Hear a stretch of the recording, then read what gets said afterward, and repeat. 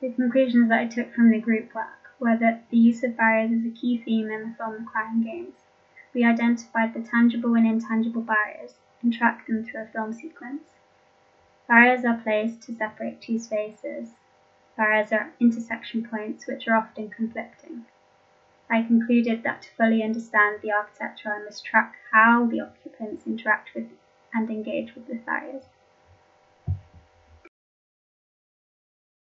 So then my concept and sort of development of my thinking surrounding barriers was that the number of interactions with barriers is endless, but most of these interactions are not visible and we're not really aware of them.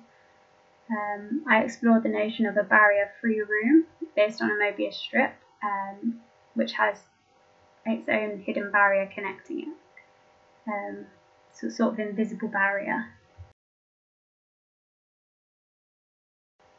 The methodology I applied to my drawing is that I need to illustrate the time-based as well as the spatial experience of the room in order to track how the occupants interact with the barriers in the room. Unlike architectural barriers, filmic barriers are malleable, elusive, imprecise, exaggerated, symbolic, and biased. I applied a forensic approach to analyse the interactions between the barriers and the inhabitants of the room. The protagonist acts as a barrier to the camera, so I tracked her movements through the prison scene and then superimposed, dissected, and distorted these frames. This resulted in a reconstruction of her as a barrier to the camera and gives a different perspective. I recognise that these interactions with barriers are very intimate and they induce emotional, spiritual, mental and/or physical reactions by the inhabitants. We often interact with barriers unconsciously and leave temporal traces heedlessly. What does my room do? My room tracks the movements and interactions the inhabitants have with barriers. Why does my room do this? My room does this to arouse a greater awareness and consciousness for the occupants about how they interact with the barriers in the space. My room accommodates and mitigates the spread of coronavirus by tracking people's proximity and interactions within a public meeting place. Meeting people is near impossible due to coronavirus and the need for social distancing. My room functions as a safe symposium where groups of people can safely congregate. To me, the prison scene within the film is a metaphor of lockdown, as we feel like prisoners within our own home, but kind of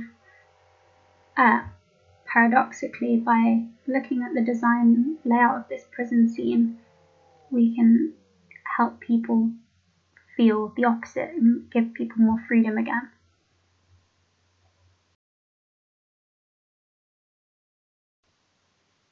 My room can be installed within the public realm in order to minimise public interactions. This would be essential in diverse areas like waiting rooms within train stations, as these areas are at higher risk of spreading COVID-19 due to being transition spaces which are very busy and diverse, and therefore have lots of people interacting within the spaces.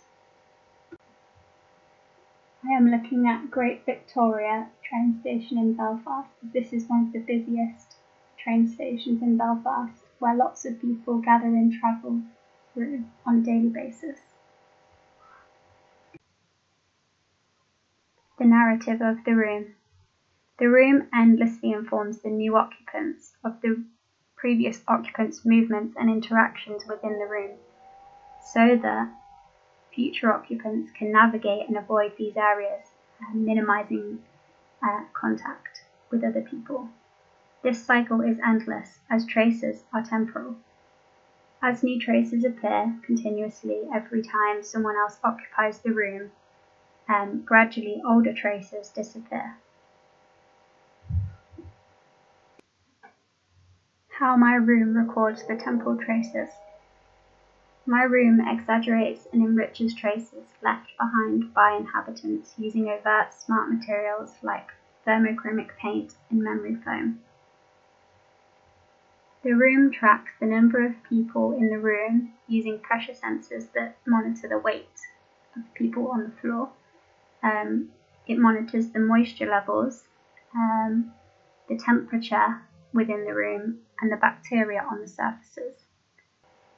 My room then responds to these traces accordingly using 4 mechanisms that open and/or close barriers in order to control circulation and interaction of visitors.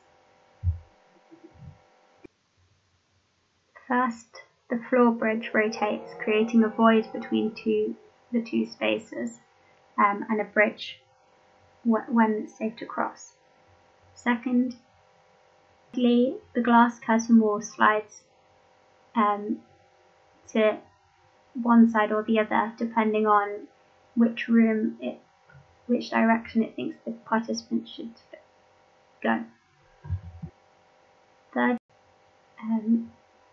the stairs pop in and out of the walls to restrict access to different levels depending on where is the safest place to be.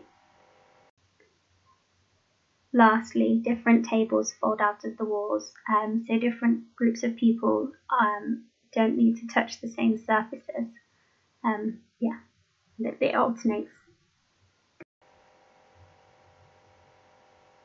So linking back to Belfast, I've been looking at the Belfast peace walls, which are obviously a very significant barrier.